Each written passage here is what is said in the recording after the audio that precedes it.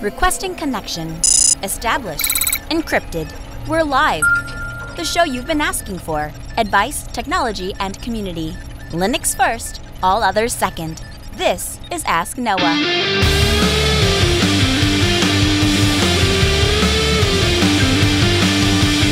Live from JB1, the Ask Noah show starts right now. This is the show where we came to do all the things on Linux they said couldn't be done and take your questions on how to do the same. The phone lines are open this hour. To be a part of the program, it's a free call, 1-855-450-NOAH. That's 1-855-450-6624, or send an email to live@asknoahshow.com. My name is Noah Chalai. I am your host. Delighted to be here with you this hour as another episode of the Ask Noah Show kicks off. Full phone lines at the start of the program. I like to see that. 1-855-450-NOAH. It's 855-450-6624. Obviously, our call screener has not had a chance to get to all these, so we're just going to start taking you guys live. 2150, I guess we'll call you that. Hey, you're on the Ask Noah Show. Hi, how are you? Excellent, sir. How are you doing? Is that me? It is. What's okay. up? Sorry about that. So I have a question involving multipath. So at work, I have a server that needs to upgrade from RHEL 6 to RHEL 7. It's an NFS server that connects to 3 SAN devices that communicate over fiber channels via 2 redundant MDS switches, and multipath is used for that redundancy. I don't really understand multipath, and basically what do I need to learn between LVM and multipath before I do this RHEL 7 upgrade? Ooh. So are you the only administrator that's working on this, or is there a team? The only Linux guy in the shop. Man, so this all falls down on your head if this doesn't go right. Exactly. There is. Let me see if I can find it real quick. This is the fun thing about doing live radio is can I get this on the air? There was a fantastic video series by a company called Flockbox that here it is. SAN fiber SAN channels, redundancy and multipath. Okay, so I'm going to have a link for you in the show notes. Obviously, this is just not something I can answer. I can't. We just can't go in that in depth, right, on a 5-minute radio call. But what I can do is I can point you in the right direction. And these guys have done a fantastic job. I've actually used them a couple of times to wrap my head around, around some theories or get the tools that I need to get the job done. And they've just got a couple different little video series, basically like a PowerPoint presentation with the guy kind of explaining the stuff. But one of the neat things that they allow you to do is they actually allow you to contact the people that created the video. And so I have sent in questions and just said, you explain this. You got me 90% of the way there. Now here's my specific environment variables. What can I do a little bit differently? And then they'll spit back and say, oh, okay, well, in that particular case, we would recommend, X, Y, or Z. Okay, thank you very much. I'll make sure I check out the show notes for that. I did have one additional question, if I may. It pertains to the show itself. Yeah, you bet. Just prior to the show, I was listening to hold music. Or maybe it was something on the live feed just before us. Is there any way that I might be able to get a track list? Because there was this awesome guitar that I was listening to, and I want to hear that in higher quality. Yes, the song that you're referring to is a track called, it's funny enough that the name of the song is actually called Guitar Sound. It's by a gentleman by the name of Ronald Jenkins. And I'll put a link to his album in the show notes as well, and you can purchase a song if you'd like, or you can find it on YouTube, however you like to get music. But it is a really fantastic piece of music. Just a little bit of inside juju. The reason that song is on the hot button page is because it's like a 7-minute long track, and the whole song just builds and has this beautiful musical melody that it puts you in like this trance. And so what's fantastic about it is I can kick that thing off, and then I don't have to worry about the computer for the next somewhere between 5 and 10 minutes, and then I can get everything else kind of done. Then I'm sure you notice, then we kill that and go to our pre-sound track when the actual show starts off. But it's the name of the track is Guitar Sound by Ronald Jenkins, and we'll have a link for that for you as well in the show notes. All right, well, thank you very much, Noah. That's all I needed. Yeah, man, good, great question, and sharp ear too, man, fantastic. Chaz calls from New York. Hey, Chaz, welcome to the Ask Noah Show. Noah, hey, I didn't want to interrupt you last week because you were on a bit of a roll, and great job on that rant, but I'm back, and I got more questions about my eventual SteamOS changeover I hope you can help with. Yes, I would love to. What's up? All right, so what I want to do is kind of give you a rundown of what my current Windows tower has going for it right now, and then see if you can help me figure out a comparable setup that would use SteamOS. So right now, essentially, I have a setup of 5 hard drives, if you can believe it. I've got an M.2 hard drive that's directly into the motherboard. It's kind of my OS drive for Windows, and it's where all the programs are installed as well. Then I have 3 500 gigabyte SSDs that are in a storage pool with the Windows 10 storage spaces technology, so that the computer views it as one hard drive, so I don't have to constantly manage, okay, well, I put Doom here and BioShock Infinite here and Half-Life 2 here, so I have, X, Y, and Z space left.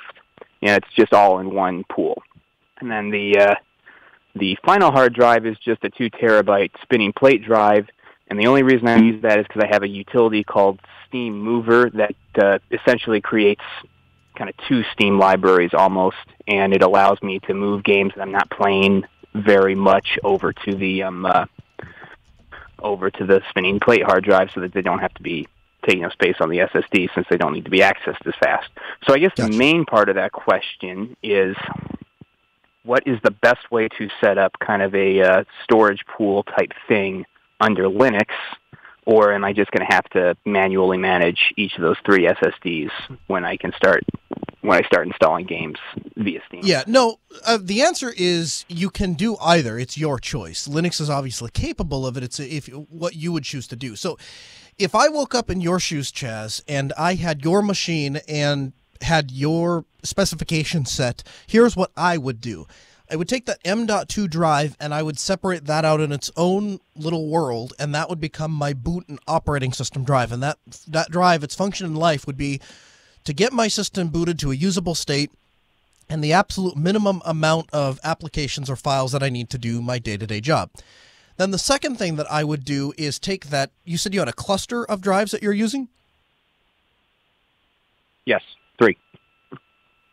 So I would take all remaining. I would take those cluster drives. I probably include the spinning disk in that you were referring to in that drive array as well, and I would use LVM to group all of those drives physically together as one logical drive layout, drive mapping for the operating system, and then layer my like an X4 file system on top of that, and that would become my game drive, so to speak, or where I would store all of my games and running files, and anything that's large, it has any size to the thing, I'd be storing those in the in that drive array. And what that will enable you to do, Chaz, is if you ever need to reinstall your operating system, you don't ever have to touch the your data sets, your data files to do that. And on the other side of things, if you ever want to reinstall your data stuff, or you want to clear anything out, you don't have to monkey with your operating system. So even if Steam goes, belly up, you still have the ability of wiping that drive array clean or swapping drives out. I will tell you one thing that has really been on my mind in the past couple of weeks. 8 terabyte and 10 terabyte Western Digital Reds have been coming out. And so I am reevaluating all of my storage needs and saying any place that I need a drive, if it's LVM, I'm already doing this. I'm pulling the old drives out. I swap them in one at a time. I remove it from the LVM cluster. I put a Western Digital 8 terabyte or 10 terabyte red in there. I add that back to the volume group, let all of the data migrate back onto that, and then so on and so forth as I'm continually swapping out these older, smaller, less reliable drives. And so if I'm you and I'm in those shoes and I have the ability to kind of start fresh and I'm planning it out as well as you're planning it out, I wouldn't want any problems down the road. And so because of that, I put a little effort and energy into setting up a system with a bit of sophistication, thus that I have some flexibility down the road if I ever want to swap drives out, so on and so forth. All right. Now, I've never used LVM before, so would you be so kind as to toss kind of like a beginner's resource in the show notes for me to take a look at? Yeah, you bet. I'll give you the nickel cent tour here on the air. So essentially, the idea of LVM is LVM stands for Logical Volume Management, and what LVM essentially is the ability to take a a lot of physical drives and group them together into a physical volume group, or a PVM. And once we have collected them into a PVM, we then layer a logical volume group on top of them. So in other words, something that we're going to expose to the operating system as a partition, and we call that a volume group, or a VG. And then after we have the volume group, then we can create a partition on that volume group. Now, the advantage to doing that, because it sounds like it's a little bit of a cluster to wrap your mind around, but the advantage to doing that is twofold. The first advantage is, if you ever have a drive that fails, provided that you have more drive space available in the array. So I guess to back up a little bit, if you have 8 terabytes of drive space, and they're in, maybe, let's say they're in 2 terabyte drives each, as long as you have 2 terabytes or more free, you can migrate all of the data off of the drive that is failing, pull that drive out and replace it with a newer drive, even a bigger drive, and add that back into the volume group. The other thing that we do, and we do this all the time, Chaz, is we'll get a call from a business that has an LVM system that we've set up, and they'll say, hey, we have a problem with our LVM system. We need more space. And so we won't remove any drives, but we will go back into their system, add a couple of new drives, add those to the system, and without even rebooting the system, we're able to get them more storage. And so it's a very fast and flexible way to manage storage, provided that you have the ability to start fresh, which it kind of sounds like you do. Yeah, it sounds like pretty much exactly what I'm looking for. I'm guessing that all this would be accomplished using the expert install utility on a SteamOS boot drive as opposed to the automated? Yeah, so as far as how it works with actual SteamOS, I've not tried to set up LVM on SteamOS. However, I have plenty of times in my career gone into a place that didn't have LVM when they started, and it's an Ubuntu base or a CentOS base, and we have added, there's an LVM utility that you install, and then there's either graphic one if there's a desktop, or you can do it with command line if there's not, and we go back and add LVM in for a storage unit. So even if it wasn't in there, as long as SteamOS, as long as it's still based on Debian or Ubuntu, you still be able to get the requisite tools to get that system up and running. And yes, I will absolutely include a beginner's guide in the show notes for you. Awesome. Thanks a lot, man. Yes, thank you very much for the call. Again, 1-855-450-NO. It's 855-450-6624. The email, live@AskNoahShow.com. Steve calls from North Carolina. Hey, Steve, welcome to the Ask Noah Show. Hi, thanks for having me. I've been running Linux now for a few weeks, and I don't see any reason not to continue, so I'd like to make this my daily use computer. We've always used Macs here at the house before, and I need to bring over the files from the Mac over to the Linux unit. And I've got a couple of questions, and you may have partially answered it with the last call. Okay. Up until now, we've always used individual external drives with Time Machine for backup. And I guess we could do something similar with that with the Linux. But is there a good rule of thumb on where maybe a network type of drive might be recommended over each computer? We have several backing up itself. I mean, one for one with an external. Yes, I don't know that I would necessarily go as far as saying 1-to-1. That might be a bit. I mean, you certainly could do that. You'd certainly have a lot of redundancy doing that. But what typically what you do, and this applies to both small to medium businesses as well as home users, Steve, what we usually see people doing is they'll buy like a Western Digital 4 terabyte or maybe 4 of them, and they will put them into a either gently used older box, or they'll buy a dedicated box for it, and they'll install a software called FreeNAS. And what FreeNAS will do for you is it will create, like you say, a network share that all of your Macs and your Linux machines can access simultaneously, and you'll be able to seamlessly move data between those machines. You can schedule either one of those machines, either on the Linux side or on the Mac side, to back up data to those shares. And that file, what we call file server, then essentially becomes a central point in your house where all of the data can be stored. And then to expand on that, then it becomes much easier to back up and maintain because you only have one place to look. Okay, so you would recommend FreeNAS? I would. Yeah. Is that's a piece of software? It is. Yeah. It really what it is. If I'm being, the full answer is really it's an entire operating system in and of itself, but it is an entire operating system that is designed to be everything from Stephen, North Carolina's I just plugged the USB key in and I clicked a couple buttons and I just wanted to create a central place for all of my family to store all of their stuff, even the people that aren't ready to move off the Macs yet, as well as my new Linux boxes. But FreeNAS will scale all the way up to, we have large computing environments that have thousands and thousands of users, and they're using FreeNAS and they have not outgrown it. So it has a simple web UI. It's I describe it to a lot of people as being no different than your home router to set up. You literally open up the web interface, click on shares, add new share, give it a name, set up some username and passwords if you want any authentication at all, because you certainly don't have to have it, and then it's browsable from any machine. Okay. If I just need to move my files over from the Mac to the Linux, is there any special way? I've got external drives that I could use for that, but is there a best way to format those file system-wise?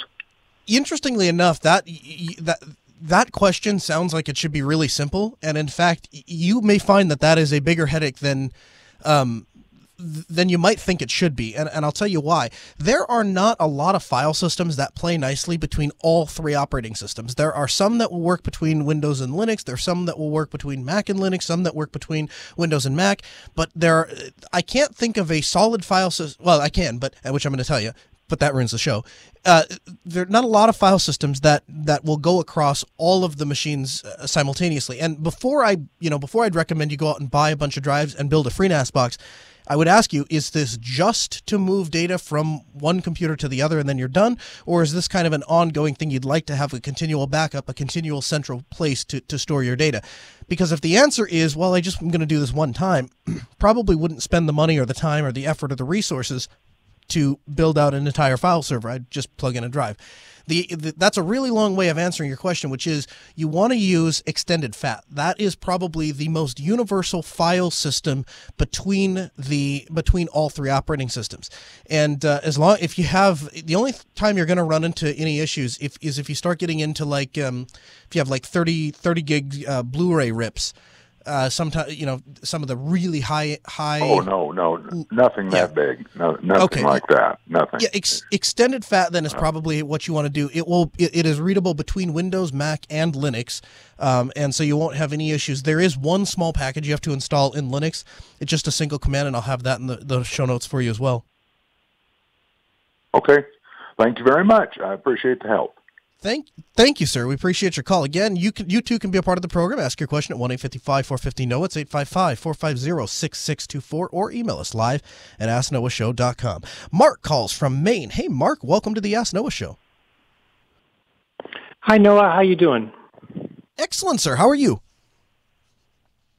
Okay. I had a question about finding a replacement for Outlook. So I work at a small business in which we have a bunch of Windows machines that are slowly migrating on to Linux.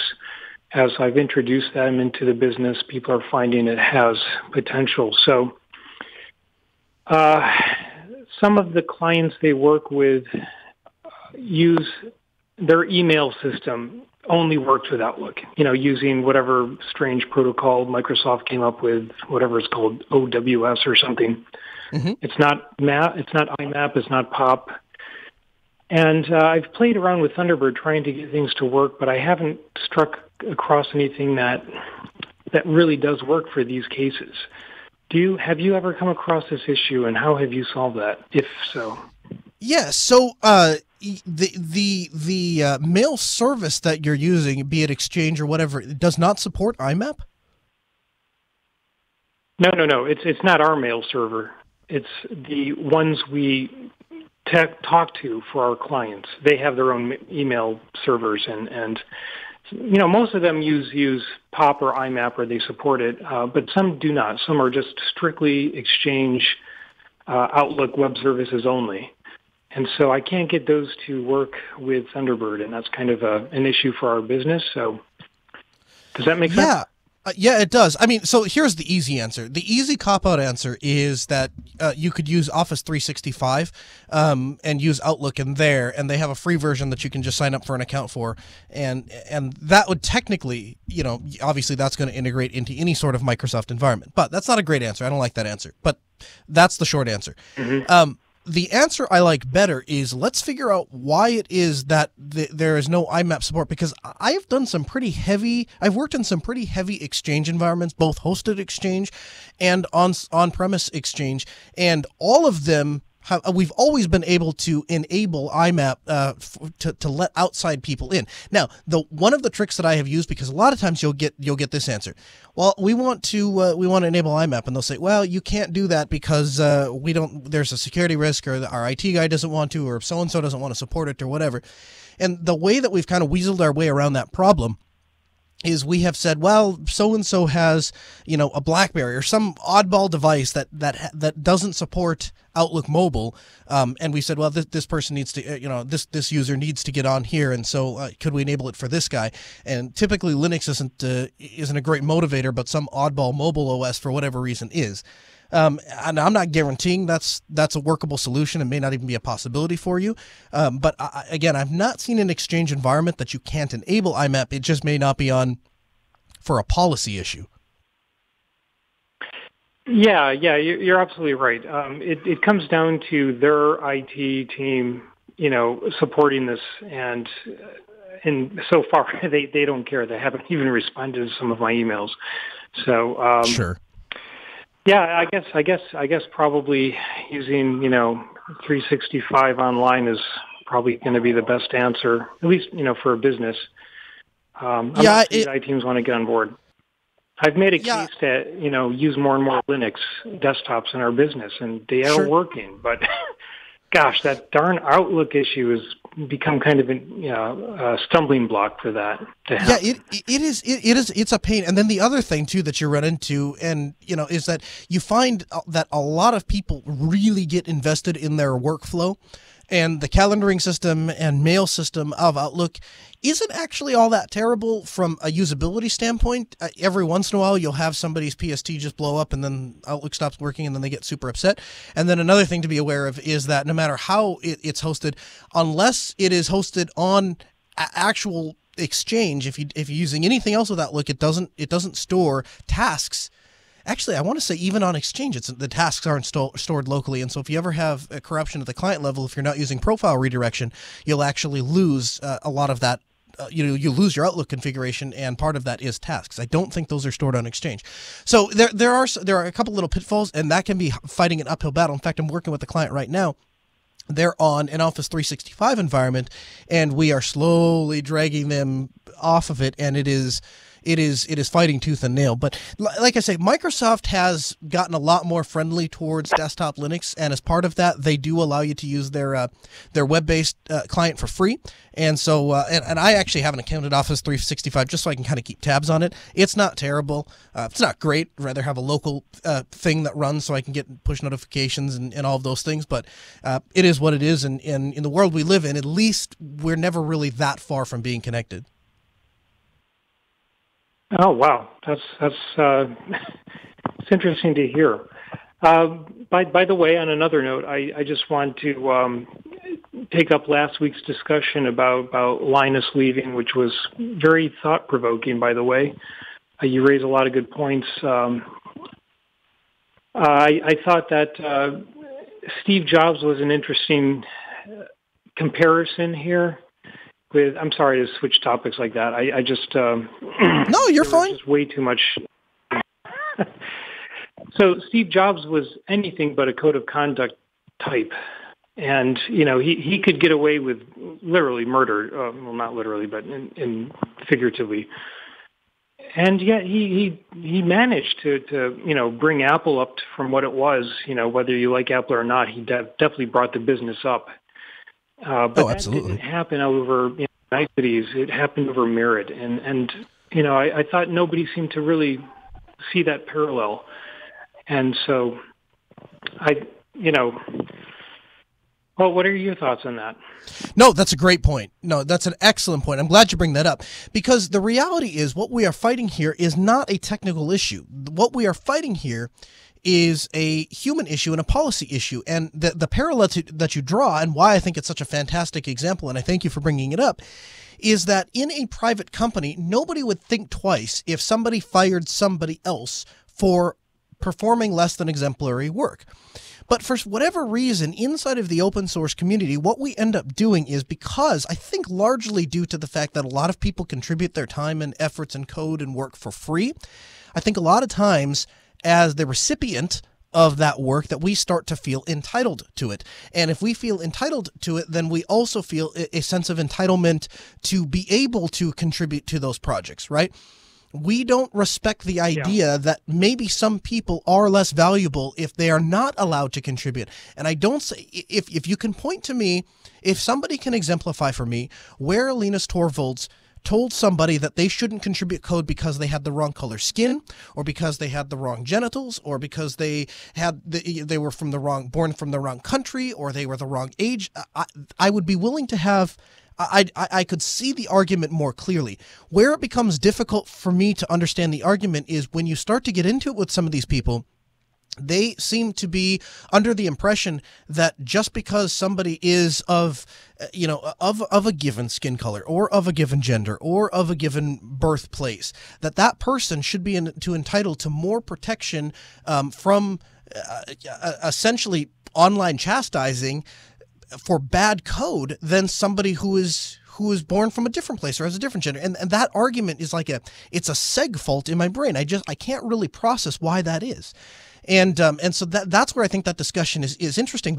And I said this last week on the episode, I feel the need to repeat it. It's that at the end of the day, I'm not a code contributor. So I guess I don't really care what works best for the Linux developer community. If the people that could contribute code and the people that produce the product feel that this covenant code of conduct is the best way to go, and they're all very happy with it, and it produces a better product, then they have my full support.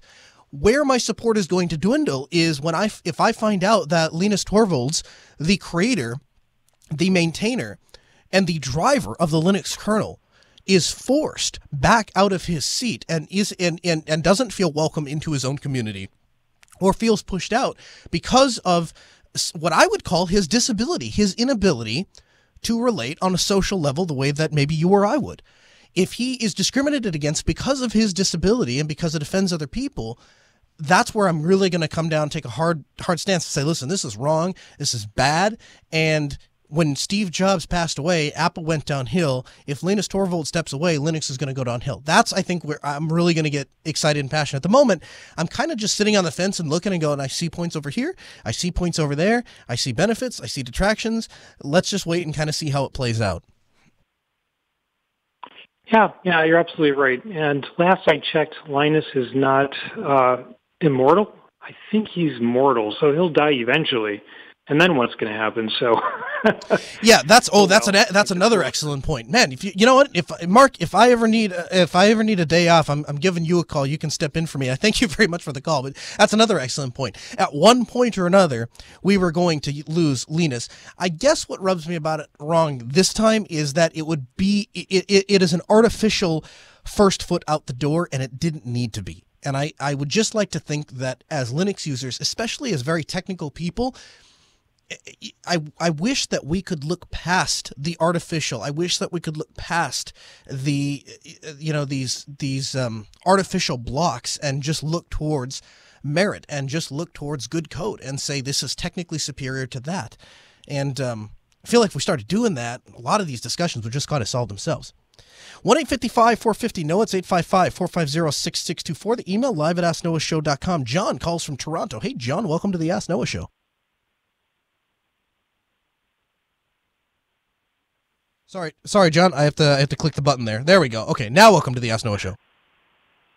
Hi, Noah. How you doing? Excellent, sir. How are you? Can you hear me? Good. So a couple of episodes back ago, there was a gentleman who called in with the issue of Linux Mint and the Google search scenario. Yes. And you had mentioned that kind of you weren't like a big fan of Linux Mint, so I kind of wanted to call in to ask like what distros do you like, and what distros do you use on a as a daily driver? Sure, that's a great question. Fantastic question. The first distro that we talk about, anytime we start talking about distro or distro hopping or getting started with Linux, I always point people towards Ubuntu proper. And when I say Ubuntu proper, I mean the Ubuntu as Canonical sees Ubuntu's implementation. So today, that is Ubuntu with the GNOME desktop. Yesterday, that was Ubuntu with the Unity desktop. And the reason, John, that I always recommend Ubuntu first, particularly Ubuntu proper, is because that is where you're going to find the widest range of support. When you start Googling around to try to solve problems on Linux, what you're going to find is 95% of the problems, and I do mean 95% of them, have been solved on Ubuntu proper. And then all of the other distributions do the best they can to solve those problems. Some of them make it, some of them don't. Now, there are people like me who have been doing this for a very long time, and I have solved a lot of these problems on Ubuntu, and I'm able to kind of work my way through those problems on other distributions. And so for other reasons that may or may not be appropriate for other people, I don't want to say evolved, but I have shaped my opinions to run a different operating system. And so right now what I'm running is Kubuntu, or Ubuntu with the KDE operating system, or the KDE desktop, excuse me. Mm-hmm. The reason for that is that there are technical limitations of GNOME that I can't get past, and it was stopping me from getting my work done. I'll give you one example.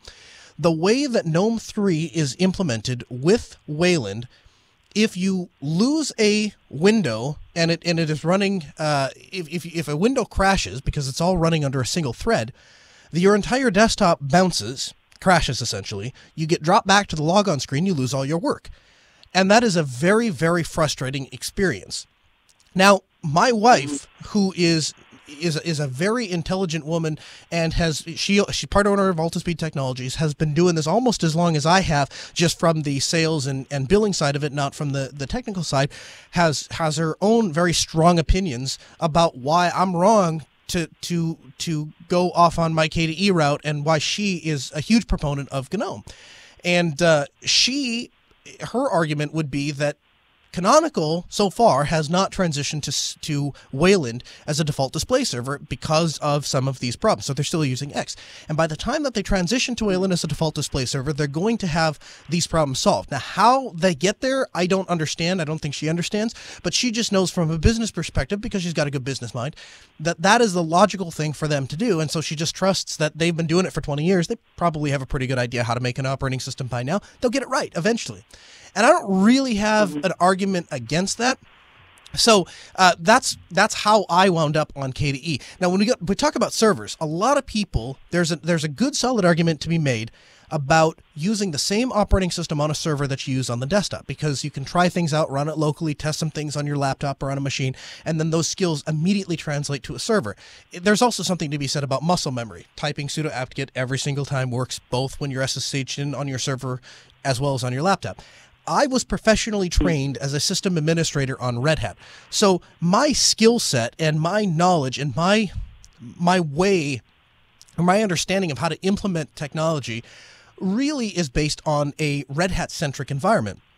So anytime I'm working on servers, it's always Red Hat for me, or CentOS, which is a binary compatible version of Red Hat. They essentially take the Red Hat source code, strip out all of the Red Hat logos, and then recompile it into a quote-unquote new operating system, but it does exactly the same thing that Red Hat does. In fact, so much so that in official Red Hat training courses, they actually teach you to use CentOS to try and test things. And so for servers, I have always run CentOS. And what I found after years and years of doing this, and I'll gladly challenge anybody on this, is that the people that are running Ubuntu on the servers, typically it's fine, when you first get it started out, and the argument of there is more people have solved problems on Ubuntu than any other operating system still stands true. However, If you want a box to live for 10 or 15 years, like really, really long, I have not seen as many Ubuntu boxes do that as I have seen CentOS boxes do that. And even, dare I say it, even though this isn't a good idea, even though it's not a recommendation, Fedora boxes. I see a lot of really old Fedora boxes. There's actually a POS company that makes point-of-sale systems, all based on Fedora. It's an ancient, like Fedora Core 4, some ridiculously old thing. But those are still in production. And so having seen the longevity of CentOS, and Red Hat puts a lot of thought and a lot of effort into making sure that you're still able to run Red Hat 5 10 years later without any real major problems. And they're going to provide security patches and backports and all of those things. So for all of those reasons, because I don't particularly care for change and I like to have rock-solid reliability and stability, I tend to use CentOS on the servers. And then I do have an Arch box because if you ever really want to learn about Linux just for the fun of it, then you got to install Arch, that would be my answer. Okay. Well, thank you for your time tonight. Yeah, man. Thanks for the call. 1-855-450-NOAH. It's 855-450-6624. Or you can send an email to live@asknoahshow.com. Matt calls from Arizona. Hey, Matt. Welcome to the Ask Noah Show. Hello, Noah. How are you today? I'm doing great. How's Matt doing? Oh, he's doing pretty well today. So I have a couple of questions. I also have a comment. A gentleman at the beginning of the program had just been introduced to guitar sound. Whenever that comes on through my playlist in the car, I always crank the music up, and I always usually restart the track anyways. So, great song. Questions follow. So, C-File, I know you're a proponent of it, and I know that you espouse it. So, what I'm wondering is, do you run it on bare metal, or do you run it in a container? I've done it both ways. I have two C-File instances that I use every day. I have my personal C-File instance, which has personal files that my family and I use. That is in our server room at Altispeed Technologies. It's on a 1U Mr. Rackable's $99 server, Atom server deal that I got off of eBay, and just have I think there's a 8 terabyte Western Digital Red in there, and that's running on bare metal. But I also have another machine, which is it's a rented bare metal machine, but on top of the rented bare metal machine, we have virtualized a bunch of, we've installed libvirtd and virtualized the entire machine to create a bunch of virtual servers because frankly, Matt, my DigitalOcean bill got to be hundreds of dollars a month. And it just got to be insane. And so DigitalOcean is great when you're starting out, but there does come a point where you just look at it and say, I could buy a server every 3 months for the amount of money I'm paying to rent these DigitalOcean droplets. And then the issue becomes, how do you get the amount of IP addresses and rack space to host this stuff? And so OVH has a fantastic deal. You can rent a server. I think we paid $28 a month. It might actually be through Kimsufi, not actual OVH. So basically, the way that's structured is they take their servers from OVH, and when they get older, then they move them to a budget site called Kimsufi, and they run them on, and they put them on there. But I think we only pay like $30 a month or $35 a month for our in-house Altispeed server, and that one that's on Kimsufi, we have virtualized and we run an OVH or a C-File instance on it, and it runs flawlessly. And then we have a third computer, which is a bare metal computer. It is a Dell R710, I think. And that is the one that we have. It's loaded up with like 48 terabytes of disk space or whatever. And that is the machine that if you contacted 1-866-280-1433 and talk to the sales departments and said, hey, I want to sign up for C-File, can you sign me up? That's the machine that we would put you on. And that is also a bare metal installation. So I've done it both ways. The reason for choosing bare metal over virtualized is just, are you going to only use that machine for C-File? Are you going to utilize all the resources on C-File, or would you ever want to split it up?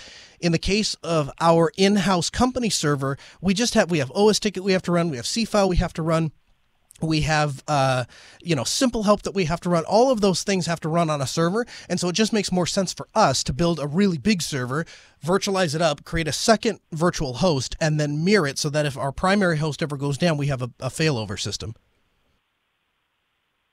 That's a very good answer. I appreciate that. So the issue or the situation that I'm facing right now is that my father-in-law gave me a Mac Tower. He's basically said that crashed on him. If you can fix it, it's yours. So I took it, I fixed it, and I have Fedora server running on it right now. And I had attempted previously to run C-File through the Docker container that you can download directly through the Docker instances on Fedora. And whenever I would try and launch it through the terminal using the arguments to make a specific directory, the C-File, op, C-File directory, the main directory for it to use, it would always error out with some sort of an issue where it wasn't able to, they didn't have permissions basically to write directories into that subdirectory. So I think this next time I'm going to try and go the route of bare metal, and we'll see how that goes. Yeah, and to be clear, when I say I'm running not on bare metal, I've installed setting up a virtual system, and maybe we'll do this on the air someday, just because it is so brain dead simple. Sometimes I'll get into conversations with people who start talking about virtualization. They'll say, "Yeah, I'd sure like to learn how to do that someday." It's 4 commands. I can give you those 4 commands. You can copy and paste them into a running CentOS box, and you'll have a virtual host. And you literally install another single command to install a graphical piece of software on your laptop, and then you have graphical buttons that you can add new server, create this, download this ISO, all that. And that's what we're using. When I say I'm virtualizing, that's what I'm doing. It's not actually containerized install. I would imagine that your errors are coming from the Docker install. What I'll do for you, Matt, is I will include our installation, because not only do we do hosted C-File for companies, we'll get calls all the time from companies that will say, "Hey, we're on Dropbox. There's an architectural firm. It's a great example. This is just a couple of months ago. Was on Dropbox, and they started to become concerned that they were storing a lot of confidential client data on Dropbox. Came to us and said, "Do you have any security? Are there any security concerns here?" We said, "Absolutely, there are security concerns. We definitely wouldn't do that." So, what would you recommend? They said, "Well, we could sign you up for our C-File hosted service. You pay the same, less than you pay for Dropbox, and we'll give you access. You can do all that stuff." Well, if we don't trust Dropbox, why should we trust you? I don't have a great answer for that. I guess I wouldn't. If it's really that private, I guess I would suggest that you own your own infrastructure. And they said, "Well, how can we do that?" We said, "Well, what we do is you'd buy a server, and we just come set it up for you." And so that we do that all the time. And so we just have our knowledge base actually has a list. We've linked to it a couple of times in the show notes, but our knowledge base at Altispeed Technologies, we have quick guides for just it. There's no descriptions. It's not going to teach you how to do anything, but it's like a monkey see, monkey do. Take these commands, paste them into a terminal, and at the end, you'll have a working C-File server. And so I will include the C-File setup instructions in this week's episode of the Ask Noah show notes. You can head over to podcast.asknoahshow.com, check those out. And if you choose to do it either on bare metal or in a virtualized environment, that's what I'd suggest you do. That's how I would suggest you do it, I guess. Absolutely. So I have another question on a different topic, if you've got time. I do. So OBS. I've heard about it. I've downloaded it. I've tried to use it previously this last weekend in a production for my church. Unfortunately, was not able to get it figured out in time, so we had to fall back on other matters. But the question or the problem that I was having was, does it support streaming like it does, and then also pushing that same stream to a local HDMI output? So basically, we've got the machine in our command center that we were wanting to push everything through, then streaming it to the other building that we were streaming it to, but then also be able to push what we were doing through the local HDMI system and be able to push it into the different rooms throughout the building. The answer to your question, do that? Yes, that's the short answer. The way to do that inside of OBS, what you do is on the main preview screen where you're seeing your video come out. If you right click on that screen, one of the things at the very top you'll say enable preview, and that obviously you want that on. But like the third or fourth option down is full screen projector. And if you hover over that, it will give you a list of all of the available display devices that are attached to the machine. So let's say, for example, you have your primary monitor, which is connected to, I'll call it a DVI port, and also on your video card, you also have an HDMI port. As long as you have a TV or a projector or another monitor or whatever connected to that HDMI port, you are going to see display 0, display 1, display 2, however many you have. And if you check under full screen projector, if you click on one of those devices, it will turn that screen into a preview device of whatever is being broadcast, essentially. And that's actually how we used to do it at JB1 right here in the studios. We used to have a screen that would be in front of our face underneath the camera that we could see what was actually going out over the stream. That's how we did it. We did it with that full screen preview projection. If you ever have a chance to visit us at Linux Fest Northwest, we always have a screen up behind us, behind the booth. And on that screen, we're showing reruns and we're showing a live picture of the feed as we're doing it. Again, that's how we're doing it. We're doing it that live projector mode. So yeah, OBS is very much capable of that. It's a very powerful piece of software. It can be a little confusing when you're getting your head first wrapped around it. Yeah, it certainly was. So now I'm beginning to wonder if I didn't have my output HDMI cable plugged into my input port on the video capture card. Right. Yeah. And so yeah, no. First of all, I have done that. And this is coming from somebody who would call himself a broadcast engineer and goes out and sets this up for other people. And I've done exactly that. So I wouldn't feel bad about that. The other thing that I have run into is some of the capture cards, like the Blackmagic ones, are pretty notorious for this. They have an output, but OBS, for whatever reason, sometimes will not see that output unless you have the proper updated driver software package thingy installed. And so I'm a very lazy human being, Matt, if I'm being honest with you. And so what I have always done is I bypass the problem by just buying motherboards that have both a DVI port and a HDMI port, or buying a motherboard that doesn't have any outputs and I just put a video card in it that has 2 video outputs, because I'm lazy. But if I wasn't lazy, I would go through and troubleshoot why that output on the capture card isn't showing up and figure it out. And I'm sure you can get it to work that way. Again, I'm just lazy. No, it sounds like this is turning into a users anonymous for lazy people. Hi, Noah. Yes. My name is Matt. I'm a lazy engineer as well. So.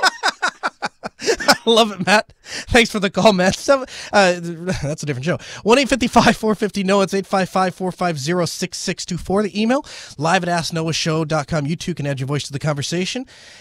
James calls from Idaho. Hey, James, welcome to the Ask Noah Show.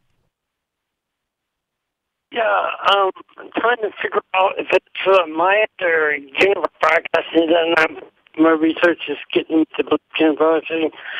HLS 4. Okay, you're getting this when you're trying to play the live stream? You're getting an error? Yeah. And I was trying to figure out if my browsers are good. Let me ask you this, James, because I was actually, this is an announcement I was going to say for the end of the show, but since you bring it up, we'll talk about it.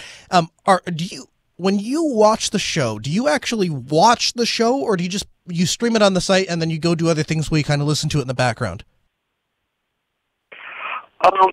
I do a combination. It depends upon what I'm doing. Half the time I'm actually watching it. Half the time I'm just like, okay, let's just put this in the background. Sure. Here's why. Half and half. I'll tell you why I bring that up, and I thank you very much for the call, and I thank you for that question, because that brings us to a really exciting apex in the Ask Noah show that I'm excited to talk about. I have been receiving a lot of feedback, and the feedback ranges everything from I have problems streaming the Flash site. I don't want to stream Flash because I am philosophically opposed to it, and you do this entire show about free and open source, and then you have this embedded Flash stream that I can't watch. And people complain about it that way. And then the last thing, and this I've been hearing more and more and more, is I want to stream on a mobile device. I want to stream on a satellite connection or on a MiFi connection, and I don't have the bandwidth to pull a 720p video, nor do I really want a 720p video. I just want to listen to the audio. My answer to that up until this point, the best answer I could give you up until this point, is to go to AskNoahShow.com and listen to the audio stream there, or go to the Jupiter Broadcasting audio stream and listen to the audio stream there. There are caveats with both of those answers, which is why I typically haven't really talked about it on the air. And the caveat is that not a lot of priority or effort is put into either of those two places. It's just kind of an auxiliary place. It's kind of best effort. We religiously check the main JB Live site. We religiously check for streaming on YouTube and stuff like that. Those things we do. But for whatever reason, I do it just as much as JB does. We just have never really put a lot of effort or time or priority into the audio streams. And as of next week, that is going to change. I spoke with a gentleman who does broadcast engineering for a living, and he has spent a lot of time and made a lot of money going to radio stations and podcast studios, setting up streaming, professional grade live streaming with excellent audio quality. I don't necessarily like the little round puck lady that everybody has in their house, but I am at a point in my life where I can no longer deny that if we're going to do a live call-in radio show, then we need to be able to have two-way interaction with our audience. And that audience may want to participate or want to, at the very least, listen to us on a smart speaker. And so we need to be there. And if we're going to be there, I don't do anything haphazardly. If I'm going to do it, we're going to do it right. And we looked at the capital investment of it. We said, this is a lot of money. It's a lot of money to get a really high quality stream over very low bandwidth. And so we looked at a couple different options. We looked at some streaming providers that would do multi-bit rate streaming. So we would, you'd have to pick a 64 kilobit or a 128 or a 320 or whatever. The problem with doing that is, again, you start to wind up with, you go to a site and, you're going to go listen to the show, and there's 15 options to choose from. That was my problem originally when we first launched the Ask Noah Show, and why we created the Ask Noah Show dashboard was to make everything simple, straightforward, and easy for you guys to use. So it kind of felt like I was throwing that effort away if I went that route, but it would mean we didn't have to buy any equipment. So this week, actually, just before I got here, before I landed in Seattle, had a very serious discussion with the production crew that works on the Ask Noah Show. Had a very serious discussion with the production people that work for Altispeed Technologies, who kindly, because I write their checks, engineer and make sure all of the technical aspects of the show go out. And we just decided that this is something that we have to do. We have to invest in that final mile. We've put tens of thousands of dollars into the studio, into the production workflow. All of those things are nice and professional and sound great and fantastic, and everything is great up to the fact where the final end product, we release these products because we compress them down to a very low bit rate, because that's what Fireside requires us to do before we publish them as a podcast. And then if you tune into the live show, you don't really get a great experience as far as audio quality there either, if you're doing the audio only show.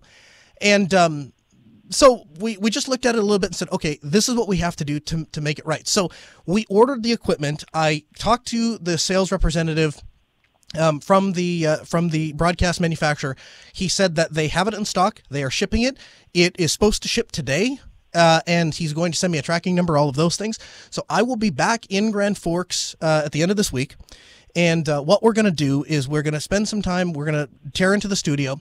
We are going to install this thing. We are going to have this gentleman who specializes in broadcast streaming come in, and we're going to add processing to the live stream. So my goal is to have the best sounding live stream of any podcaster out there. And we have all of the equipment to do it up till that final mile. We just need to get that final mile. It's going to cost a little bit of money, but we're going to get it done.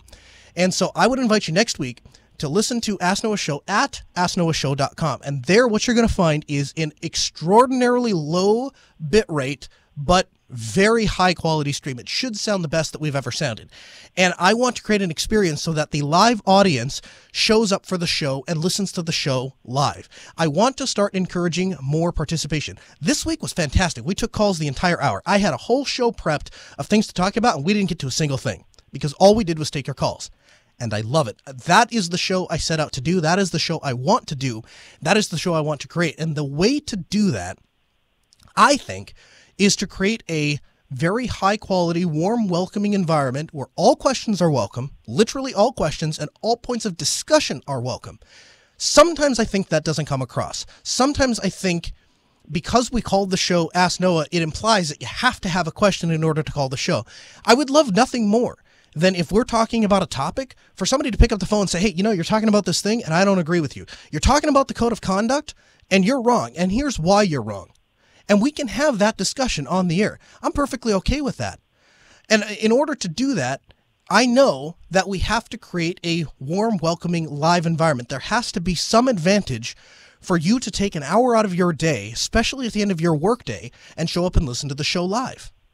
And a lot of people, I guess, sometimes I think that people don't think that I understand and appreciate the fact that they're taking time out of their day, but every single listener that has called this program since day one, there isn't a day that I wake up and get out of bed and am not immensely grateful that you guys and gals are out there and supporting this show. And those of you who download the show afterwards and listen to the show and provide feedback, we're very grateful for that as well, because you have literally helped direct and drive the show.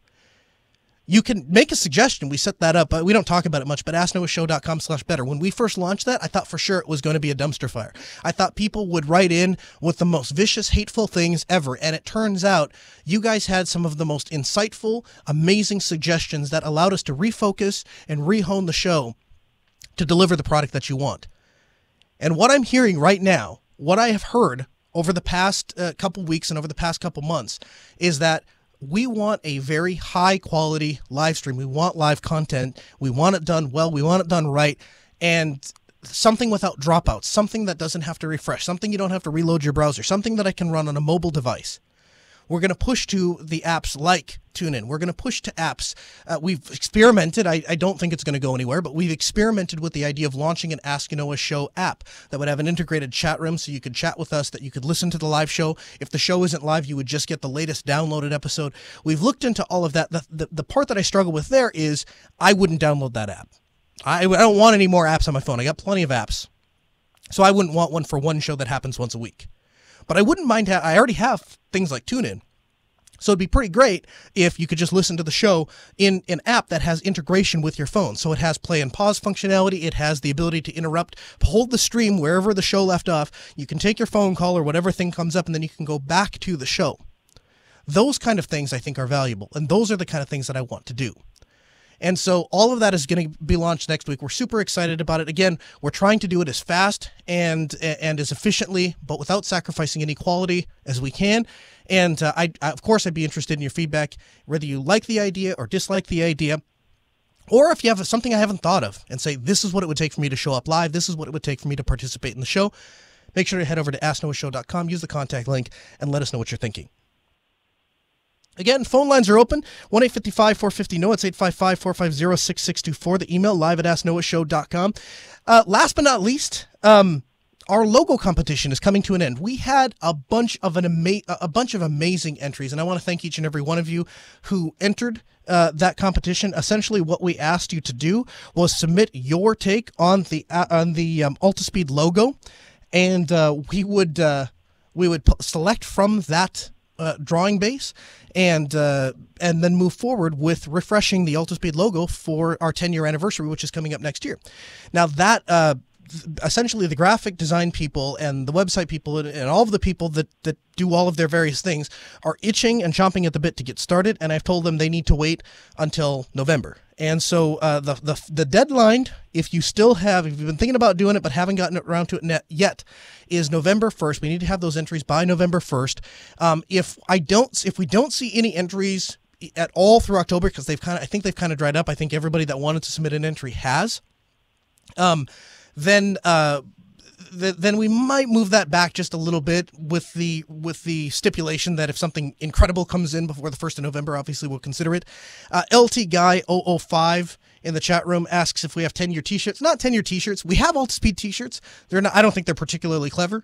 They just say Altispeed runs my network. But if that's interesting to you, we'd send you one. Shoot me your address. Just send an email to Altispeed. Of course, we have Ask Noah shirt t-shirts. I'll send you one of those too. But that's the deadline for the Ask Noah show, or the Altispeed Technologies logo competition. The other thing, I mentioned this real quick. We are having a competition. We're going to give $80 to our 800th member in the Telegram group. We're going to give $160, that's 80 times 2, to one of the people that are in our Telegram group. You can join by going to telegram.asknoahshow.com. Right now it's at $7.99, so the very next person that joins Telegram will win that gift card. Hey, did you know this episode is available as a downloadable podcast? That's right. To subscribe to the feed or download the latest episode, visit podcast.asknoahshow.com. There you'll find not only the latest episodes, but all the articles and materials referenced in this episode. You can get the latest, of course, by following us on Twitter at Ask Noah Show. The Ask Noah Show continues next Tuesday at 6 p.m. Central. A huge thanks to Vox Telesis for providing our phone systems, Ben, our producer, Sarah, our call screener. This hour of the show may be over, but there's plenty of more content for you 24/7 at AskNoahShow.com.